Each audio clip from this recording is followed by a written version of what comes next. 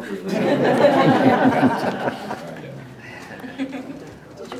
could go ahead. He has something for the board. Oh, yeah. Hey, I'm going to hire him as an investor. Thank you. Appreciate that. Thanks, man. Thank you. Congratulations. Good job. Thank you.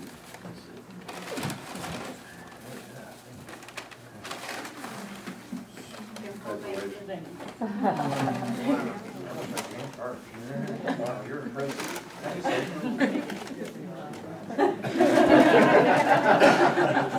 you very much. Congratulations. We have great kids in Conway School District, ladies and gentlemen.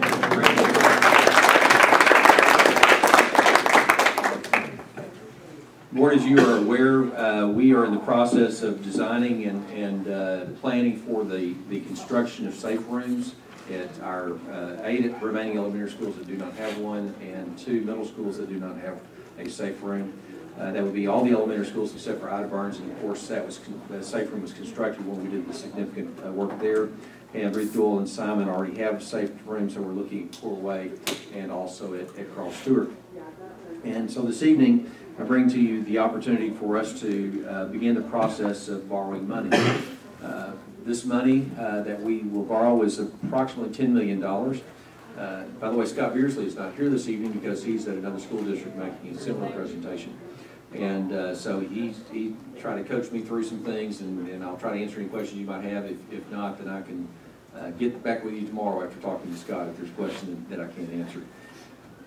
But we are asking you to approve the sale of second lien bonds. Second lien bonds are similar to a second mortgage on your home.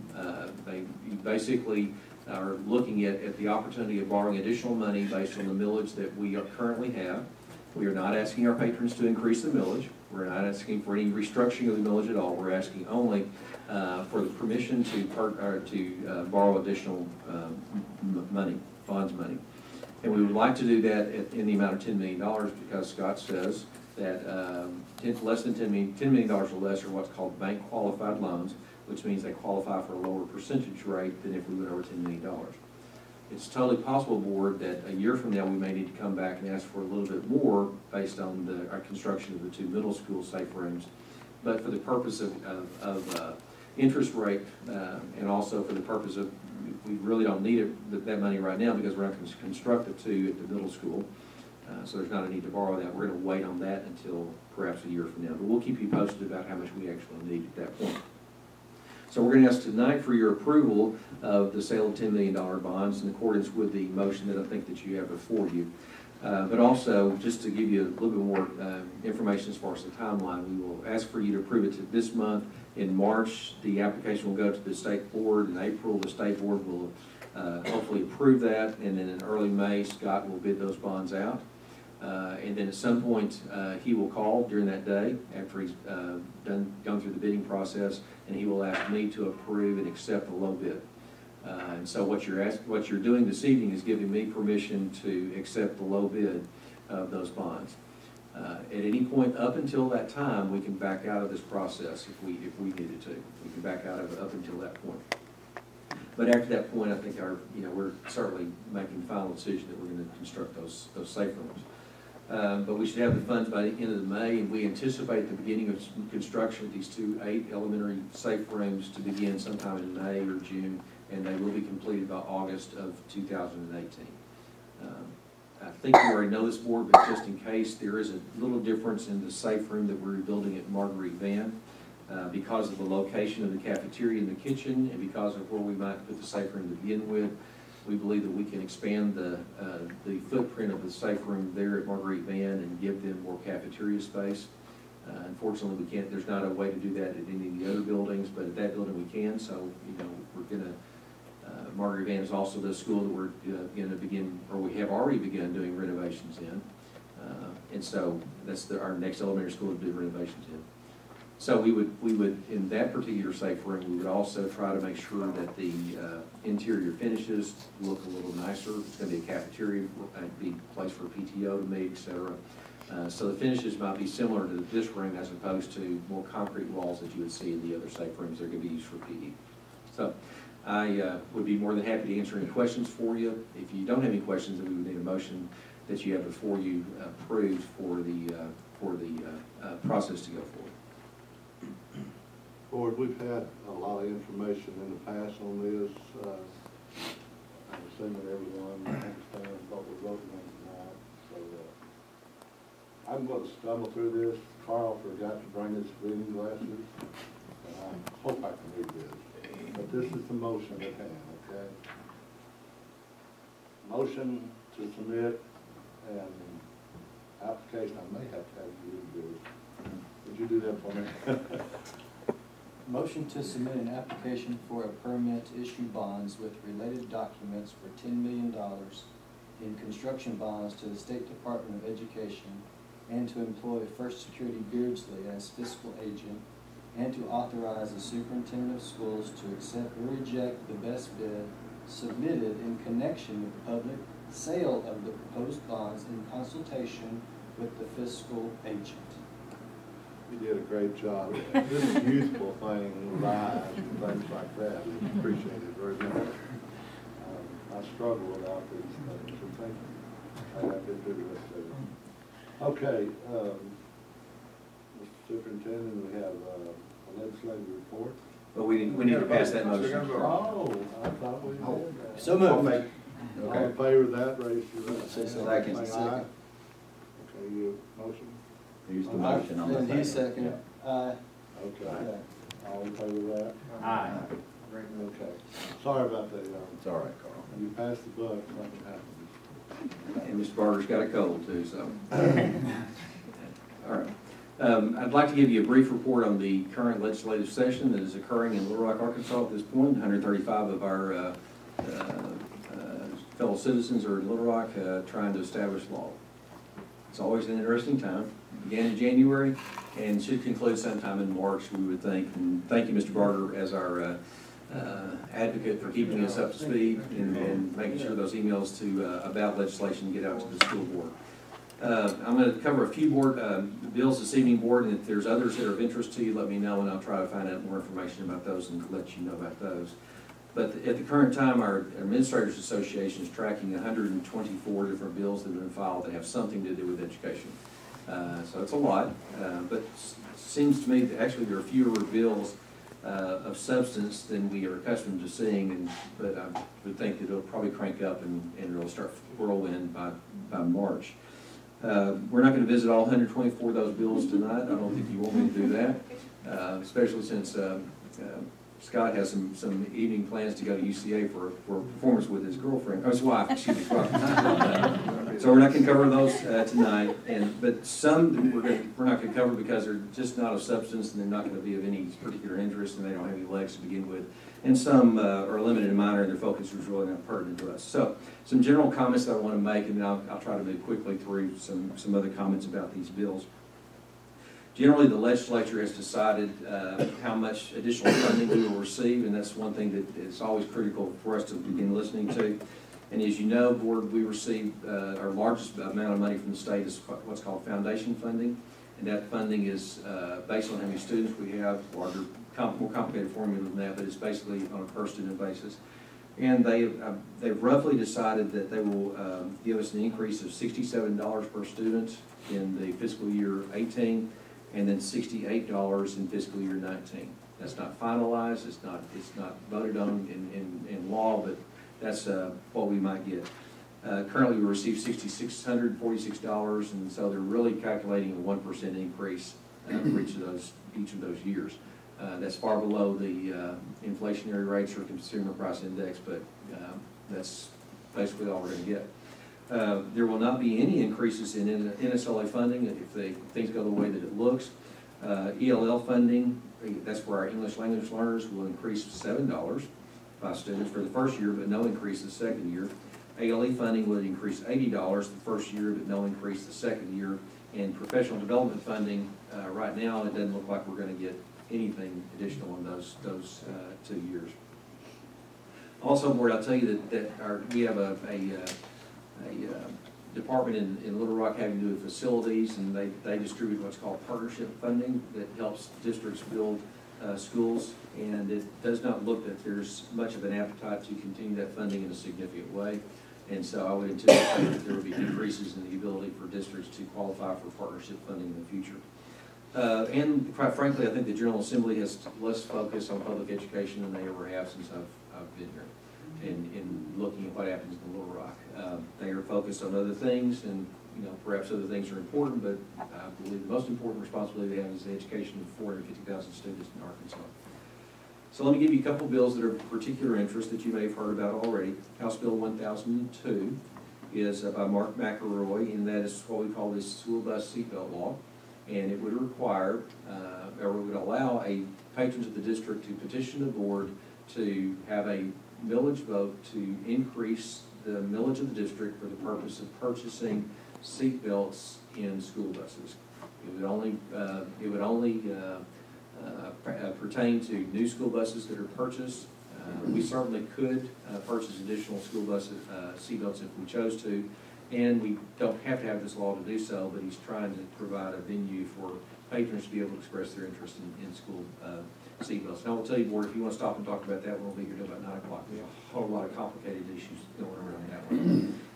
So I just tell you that that's out there, and it does appear that it's out of the House and over on the Senate side, so I would anticipate that being a law.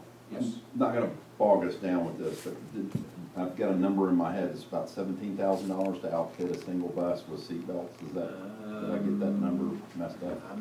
Maybe that number I was thinking is Seeing that thing. slightly less than that, yeah. Okay. Yeah, that's per bus.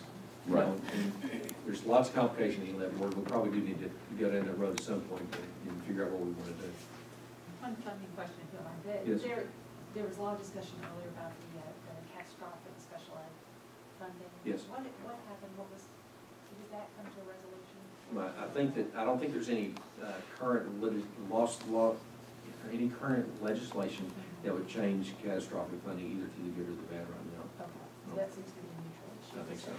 Catastrophic having to do with special ed students that are high need students that require unusual amounts of dollars. Senator Hendren is bent on trying to do something about cell phones in the schools, and that'll be an interesting thing. Paul's got 2 bills out there. One bill that I think is of particular interest to many of us is House Bill 1154, which requires the Department of Ed to use additional funding for professional development for the purpose of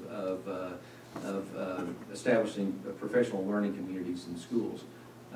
And there's a lot to that one as well, board. I'm not sure that that's in the state's best interest, but quite frankly, I think what they're trying to do is tap some money to go to a private company to teach us how to do professional learning communities better.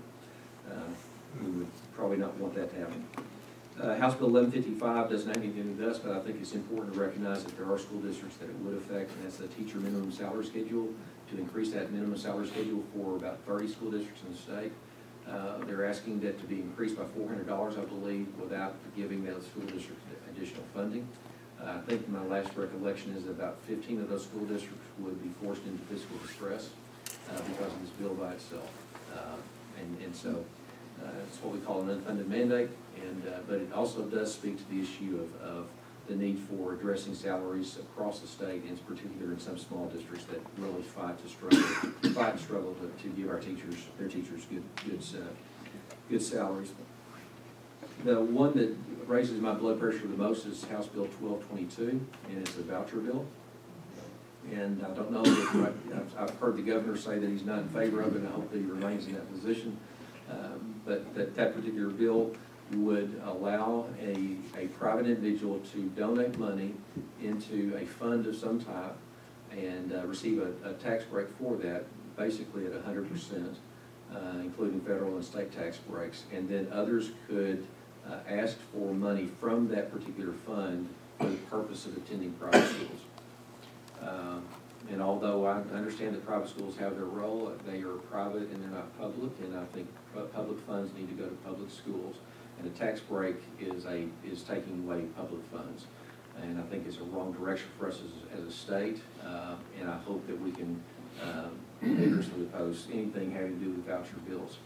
There's a similar bill by Senator English, Senate Bill 112, which basically gives income tax deductions for schools, homeschooling expenses, private school tuition expenses, and other expenses that basically would allow a parent to have a tax break for their tuition into a private school. It sounds like a voucher bill by some other name to me. And I would never be in favor of taking public money that needs to go to the children of our school districts and putting it into private, where there's no accountability for how that money is spent and no accountability for what the performances of those students after they receive that money. There is some spirit on among the legislatures, of course, about tax reduction. There's a bill about reducing income tax, and I certainly would be happy to pay no taxes at all, but taxes are the price of a democracy that we pay to have streets and other things that we need. Given the financial condition of the state and the revenue projections, I doubt that there would be any serious movement going forward for any other tax reductions. You'll be interested in House Bill 1266, which has to do with school board members volunteering. This primarily has to do with volunteering as a coach, and there's a process that you might go through if you were an individual to help a school out and be a coach or assistant coach in one of the minor sports or even in the other sports. And basically, this particular person wants to allow you to do that. I'm not quite sure about the wisdom of that, and whether you would really want to be out there and on the sideline with our coaches or et cetera. And frankly, if there ever were an issue with that coach, I would hate for you to have stood alongside them in coaching. That would be difficult. So, that sounds very uncomfortable. yeah, I would not want. I would repeat for everybody concerned. It'd be uncomfortable for you and for them as well. Just be in the headset. Oh, that's what you want to do. We'll let you wear the headset, but you can't listen to anything. I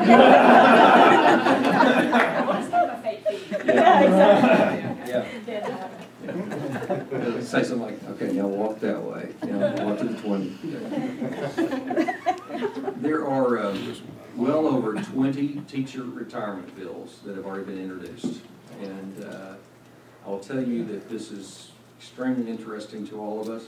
I'll tell you that one of the greatest benefits that we have for our employees and for our teachers is the teacher retirement system. It is incredible, and it's a benefit that when you begin teaching you don't really understand, but when you get to the end of your career you understand how very valuable it is to have teacher retirement. We have two board members that are former teachers and administrators, and every month they get a check that's deposited into their account. It's very dependable. It's been a very, very, very healthy teacher retirement system over the past. But actuaries are beginning to tell them that they need to be more conservative about revenue and expenditures, that they need to cut benefits and find a way to increase revenue into the system. I could argue that, but I will not.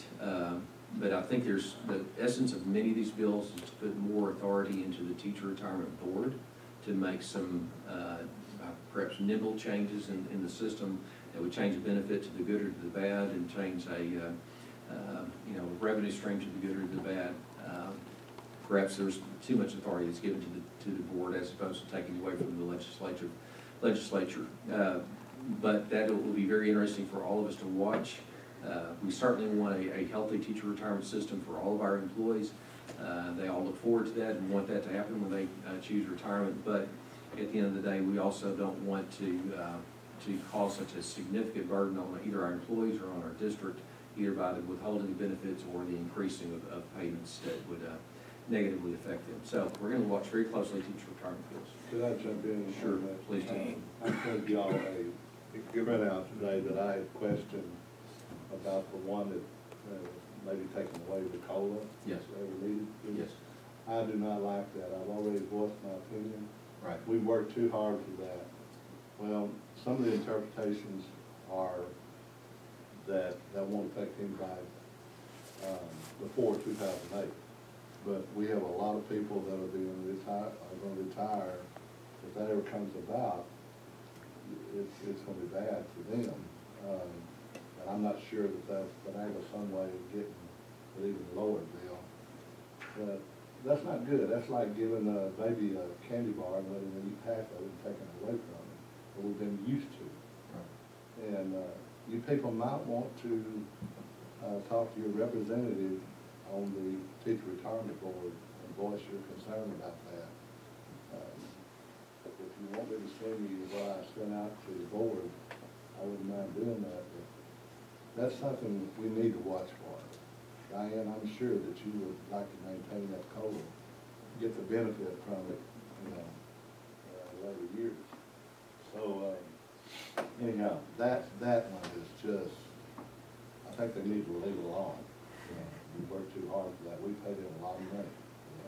They need to find some other way of coming up with doing that. There will continue to be healthy conversation about these teacher retirement bills, I can guarantee you that. Well, I'm scheduled to go to the meeting tomorrow afternoon, and I'm quite sure that these bills will be discussed. We certainly don't want the teacher retirement to go belly up, and we certainly don't want the legislature to step in and say we're going to change it from a defined benefit to a defined contribution plan. No, but this is another 3-hour discussion topic. Very quickly, there's several curriculum bills that you might be interested in. There's House Bill 1442, which has to do with requiring us to basically teach a personal finance class as a earned course credit for graduation. House Bill 1456, you'll love this one, creates a waiver for a student so that the parent can sign off on PE if the parent believes that the child has done enough physical activity at home. You're kidding me. No, I'm not kidding. Just saying. And I hated PE, so. Yeah. But no. You know, the kid made up his bed this week, so I think he's done that physical activity, so he didn't have to go to PE. There's another bill that would change the number of arts classes in 7th and 8th grade for arts and visual arts. There's another one that will allow a school district to develop a plan for high school course credit based on demonstration of competency in a subject without completing hours of classroom instruction. In other words, you could left out of a high school course. Not sure about that one. Senate Bill 178 is interesting. It prohibits using student scores from the writing portion of the ACT Aspire in calculating what a school district or a school might do as far as their performance. Basically, what Senator Files is trying to do is to remove the writing portion of ACT Aspire from consideration for a couple of years because it's problematic. You know, I'll tell you, the Department of Education is opposed to it, and I don't think that'll happen. But it's interesting to listen to it. Senate Bill 251, I think, is interesting because it removes the responsibility for college remediation. College remediation removes that. You'll be interested in House Bill 1457, which allows a school district to implement a pilot program for alternate instructional methods on days when school is closed due to inclement weather. So perhaps if the bill passes, maybe we could figure out a way for students to work online during those snow days so we didn't have to make up the snow day later on. I know some of the private schools do all that. Yes, they do. Yeah, might be something we want to consider. This is just what's called a shell bill. In other words, it's been introduced and it has no real content to it, but it has to do with amending provisions concerning school elections. That's Senate Bill 287, and we'll just look at that one and see what happens as far as school board elections are concerned. And I'll tell you, and I want to hurry to a conclusion on this part because the most striking thing that's occurring to me has to do with bills regarding constitutional amendments. By law, the legislature can refer up to 3 constitutional amendments to the people to be voted on in the next general election. It's clear that some are trying to fundamentally change the state's responsibility regarding public education, and there's constitutional amendments that are proposed out here. Let me just give you a little bit more of a background. Over the last 20 years, various versions of the Lakeview litigation have been going on in our state, lots of lawsuits. The basis for those suits brought against the state by the school district is a phrase in the Constitution of the state of Arkansas, and it reads thusly: intelligence and virtue being the safeguards of liberty and the bulwark of a free and good government, the state shall ever maintain a general, suitable, and efficient system of free public schools, and shall adopt all suitable means to secure to the people the advantages and opportunities of education. So, Senate Joint Resolution 3.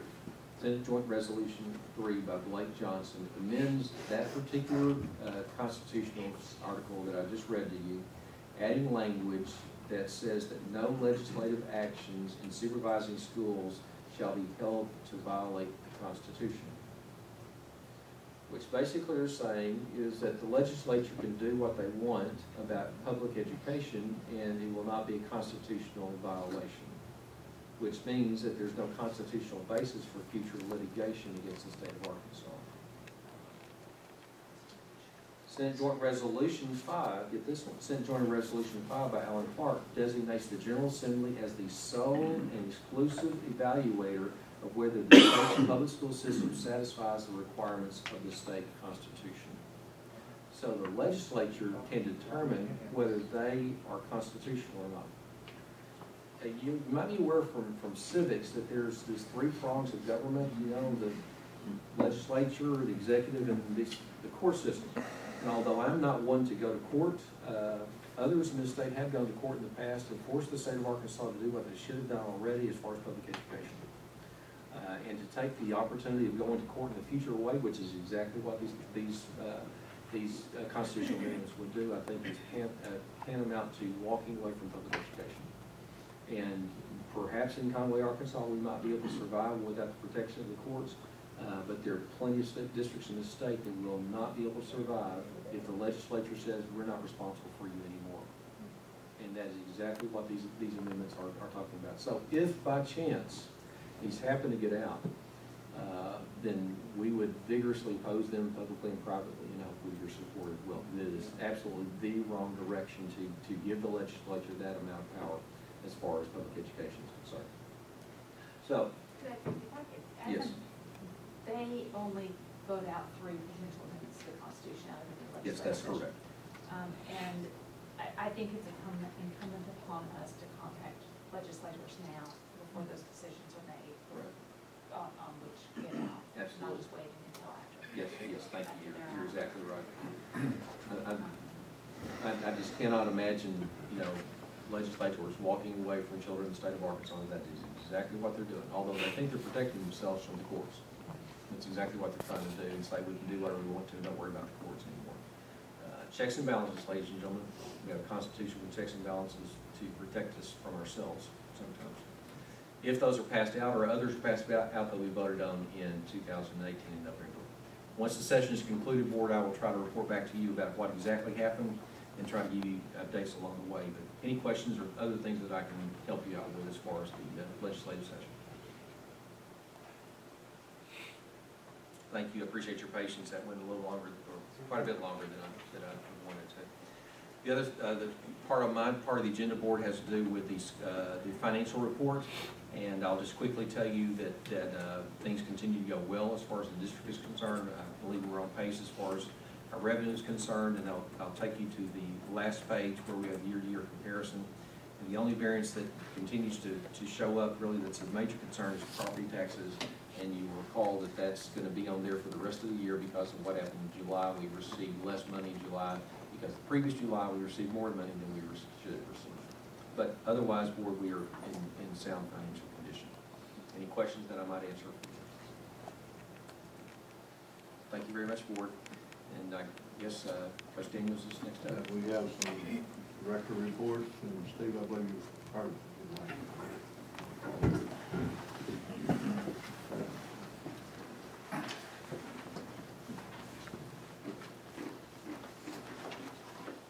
Dr. Lanyon, when I first started coaching, there was a high school coach that had a very good running back and was highly recruited, and I'm not going to name the college or university, apparently this is true, recruited this young man and offered the high school coach a job, and they didn't say what he was going to do, but they did. He did not coach anything. The young man went to this university, played there. The coach was on staff and did not really coach anything, but he walked the sideline with headsets on. He was not hooked up to anybody. I could work something out.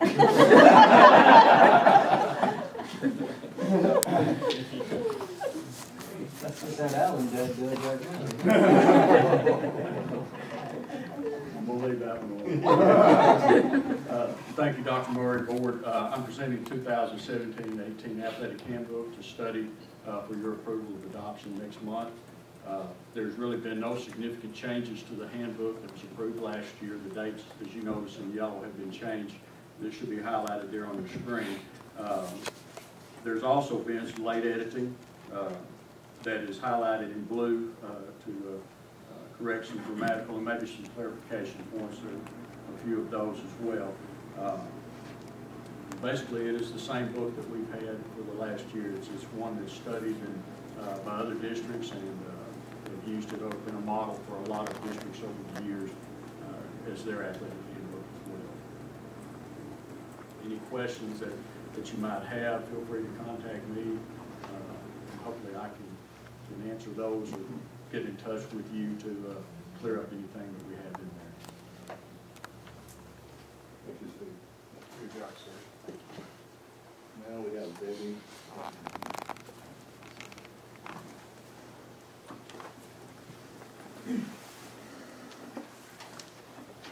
Good evening, Board. Thank you for a few minutes of your time. I have a couple of policies I'd like to bring to you for your review, and they're in the area of 5, which is curriculum for our district. We have some other policies we'll be making slight revisions. It's just legal information, that type thing. The first one I want to bring to you tonight, that was 5.11, digital learning courses, and I believe you have that quick little handout there.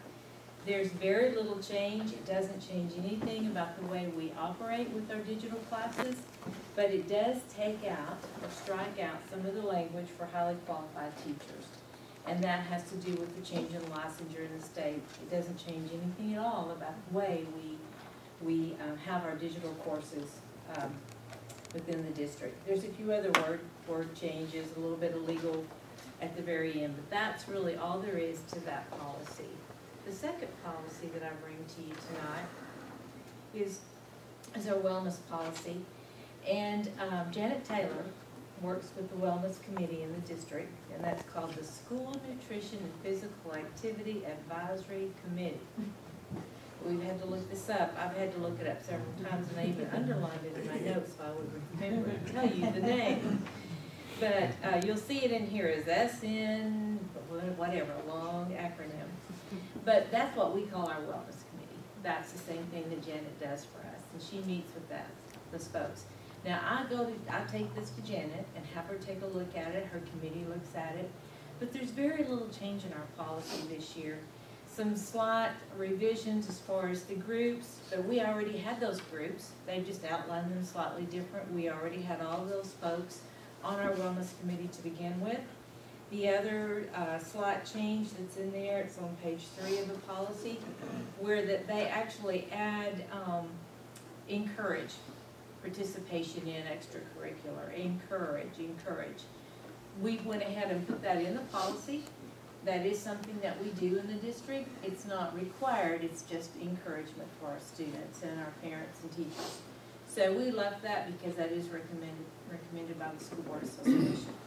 Those are really the two main changes of policies that I'd like to bring to you.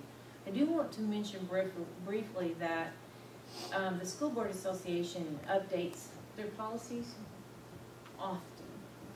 And so we just received some more policy changes on the 1st of January 20th. And I haven't had a chance to take, and this wellness policy has been revised and rewritten. I don't know that there's any substantial difference, but I need to take that back to Janet. So there's a possibility, if Dr. Murray decides it's worthy, that we may bring this back to you for an additional revision, or we may just wait and say we're within the law, we're good to go, and we might bring that next year. But those are the two policies. Feel free to ask me any questions. They're up for your consideration, and I believe you'll vote on them at the next board meeting. Questions? Mind if I go on, Mr. Barger, to the next curriculum? Okay. This is just a quick update for you, a rough draft, as you can see up there. And Dr. Murray, if you don't mind, just scroll down to the first colored charts. Right here. This is what our teachers participate in the summer, our professional development. We plan this with teachers when they're in their pacing. We plan it with the instructional facilitators. Our goal is to get this out by March 1 each year, and to make that happen, we start planning and working with teachers and principals in September and October. This is pretty intense. But here you can see what we have planned for the alignment, the work that we see that teachers need or they tell us they want, or any changes that are coming down. So the green is elementary. If you don't mind, just scroll down just a little bit more to the next color. I love that Sue Favorite puts this document together right here. She is quite amazing. The blue is your middle school. We can keep scrolling down if you don't mind. And then you come to junior high, which is purple, and then the last one, of course, would be high school. That gives you an idea of what our teachers will be participating in for the summer, when they'll be doing that, what the topics, the types of things they'll be learning about or collaborating on. But I think you might find that of interest. This is just, you know, we do this in about an hour and it's done, and that's all it takes to plan and design. Then it's just 30, 45 minutes to an hour, and we're through. And then you add about 4 months of work onto that. And then I will go ahead and say that Ms. Van also has a well-developed professional development for the special ed, which I didn't include on here, but some of the sessions will end up being on this calendar. All the sessions will be on the calendar. So we have it for all areas, not just the general. We have it for gifted. We have it. I know Ms. Van has done a lot of work with her team also. Just thought you might be interested in that, to know that your teachers in the Conway School District truly do work pretty diligently on their professional development. And there's one major thing we have to make sure we do. We need to get this out before they get their cruises planned. Thank you, Board. Any questions? Thanks. Thank you, Deb. I tell you what, you've done an outstanding job ever since you've been hired here at this school district. You've been above and beyond. Seriously, what very impressive work you've done. So thank you. It's a team effort. Yes, it is, but it takes a leader. It keeps everybody on task and focused, and you've done that. Folks, the board will now go into an executive session to discuss a personnel matter. So if you want to stick around, we'll be coming out and voting or not voting. But, if you want to stick around, you may do that. But at this time, we will go into executive.